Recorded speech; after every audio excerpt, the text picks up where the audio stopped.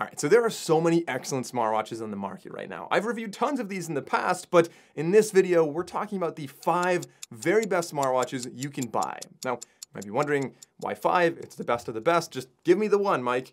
But everybody has smartwatches for different reasons. Think about it. Like, some people use them for fitness, some people want notifications, some people really care about style, other people want a little fitness band.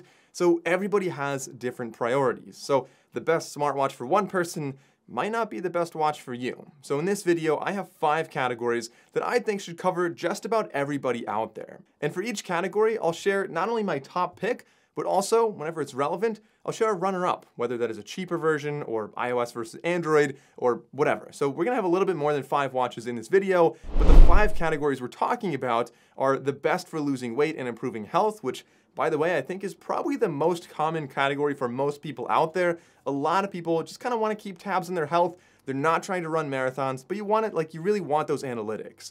Number 2, the best looking. Maybe you care about your health, but you really want to wear something that looks nice, looks sharp. If you're going to a wedding, if you're going to work, if you just want to look good in general with a watch that also gets notifications and isn't a black square like an Apple Watch, that's going to be the one for you.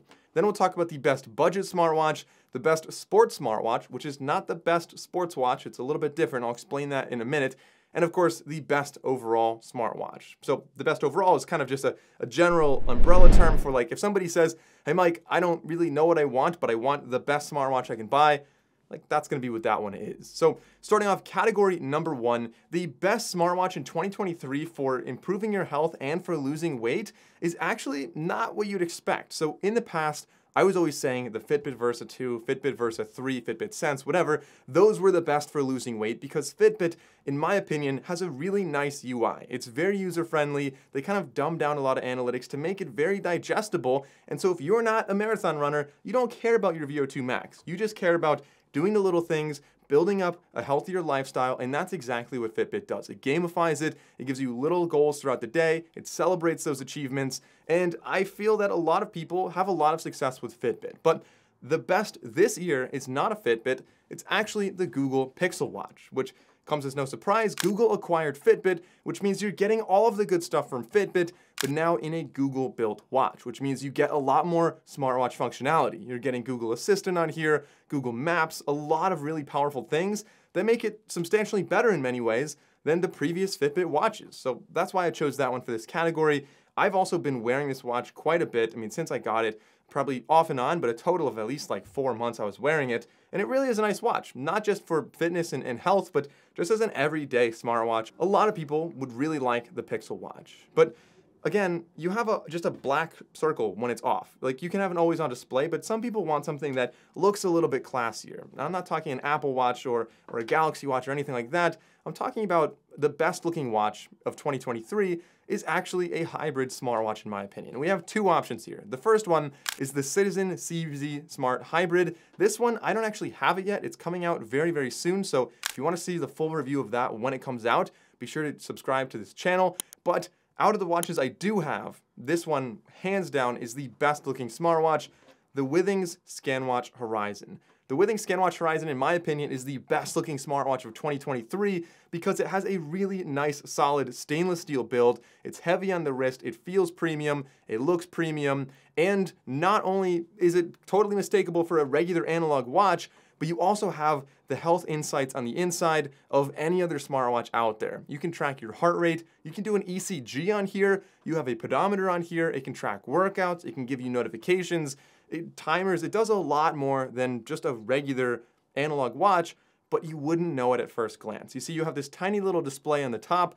and when you're using it, the analog hands move out of the way, and the best part is the battery life on this is about 30 times longer than an Apple Watch. You're getting a 30-day battery life on this, which I think is an absolute win. So for many people out there who are considering, say, an Apple Watch, but you don't like they have to charge it every day, that it's like a big black rectangle on your wrist, maybe the Withings ScanWatch Horizon is the right one for you. And then of course, going to the total opposite side of the spectrum, maybe you don't care about what it looks like, but you do care a lot about the budget. A lot of these watches, let's face it, they're expensive. $300, $400, $500, like they get expensive pretty quickly. So if you are on a budget and you still want to do basically what a smartwatch does, look no further than the Xiaomi Mi Band 7. Now, depending on where you are, the Xiaomi Mi Band 8 might be out, and of course, depending on when you're watching that, so I'll have a link in the description to all of these watches, but I'll have a link to the 7 and the 8, depending on your region, maybe it's available. But just looking at, they're pretty similar. The Mi Band 7 right here is a fantastic device. You can do a lot with this. So it tracks your heart rate, and it does so surprisingly accurately. Like when I did the test, I was blown away by just how accurate such a cheap device could be, selling for well under $100. And it also has a lot of other apps on here. You've got your weather, you've got timers, you can use it as a remote shutter to take photos with your camera. So you can set your phone, whatever, 25 feet away, tap on this and take a photo. It also tracks your sleep, your steps, your blood oxygen levels, your heart rate. It does really a lot on this watch. Among many, many other things that I talked about in that original review, the Mi Band 7 and Mi Band 8 are two fantastic devices that are very small, very subtle, and most importantly, very affordable. Moving on to the next category, the best sport smartwatch. And by this, I don't just mean a regular sports watch. What I really mean is it has to work like an everyday smartwatch. This video is the best smartwatches after all. So it needs to have like a microphone and a speaker. You need to be able to like do a lot of smartwatchy things on here, get Spotify, things like that. And so there's two answers here.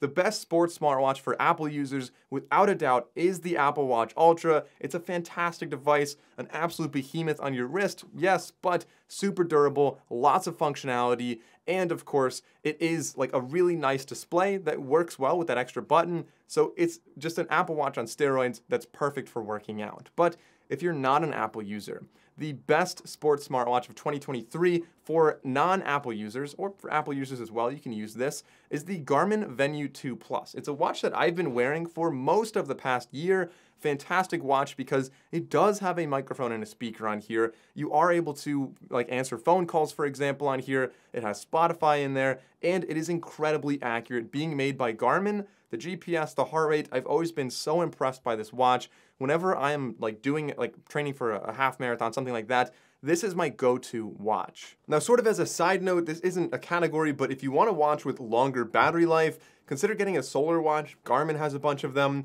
or the G-Shock GBD H2000, for example, essentially has an infinite battery life. I've never charged it, and it still does a lot of smartwatchy things. And of course, the best overall smartwatch. We have iOS and we have Android, so starting off with iPhone users, the best smartwatch for Apple users is actually not what you think. Technically, it would be the Apple Watch Ultra. Maybe the Apple Watch 8, some people would argue, but I encourage most people to get neither of those, which is surprising. Like, a lot of people wouldn't expect that. But there really isn't much of a perceivable difference to most users in getting the Apple Watch SE 2. It's substantially cheaper. It's like a third of the price of the Apple Watch Ultra, if not less than that. And it is a fantastic watch. It does basically everything the Apple Watch 8 does, and it's on sale typically for around $220-ish. I'll have links in the description below. But the Apple Watch SE, for most Apple users out there, hands down, is the one to go with. For Android users, a little bit more of a toss-up. There's a lot of options out here, so I'll give you my main choice, and I'll give you a runner-up. So the main choice is the brand new TicWatch Pro 5. This is very exciting because TicWatch really took the standard Android smartwatch and put their own spin on it. Not only do we have a much longer battery life, giving you multiple days rather than just like 18 hours or whatever, you're getting a solid like, I don't know, 4 days or something on this watch. And it also has two separate displays, which not only saves power, but gives it kind of a cool, unique feature. So you have kind of an LCD on top that looks like an old calculator display, but underneath that you have a full typical touchscreen. This is a very fast, very snappy watch with a lot of storage on here and all the latest stuff, but there is one drawback. This does not have Google Assistant. And of course, the runner-up here, how could I forget, the Galaxy Watch 5 Pro. This is a really fantastic watch built by Samsung, really durable, solid build quality to it. It does have the rotating touch bezel, so it's easy to navigate the interface. And overall, like, it's made by Samsung. Galaxy watches have always been among my favorites. But I want to give one little shout out here. I know I said I'd have a runner-up, but this one's not even out yet. I think this is a prediction. The Galaxy Watch 6 Classic is hands down going to be the best in this category. So that's why it was so difficult. TicWatch Pro 5 is my choice. Galaxy Watch 5 Pro is my runner-up. But if you can wait like maybe 3 months or 4 months, whenever, I don't know, we assume maybe like August-ish, the Galaxy Watch 6 Classic, if it comes this year, is probably going to be the best Android smartwatch. So those are my picks. Since you watched the video this long, hopefully that means you liked it. And if you did, I'd recommend watching this video next. This is my latest video. Or if you haven't already, subscribe to the channel. I'm Michael Bryan. Thanks for watching, and I'll see you over there.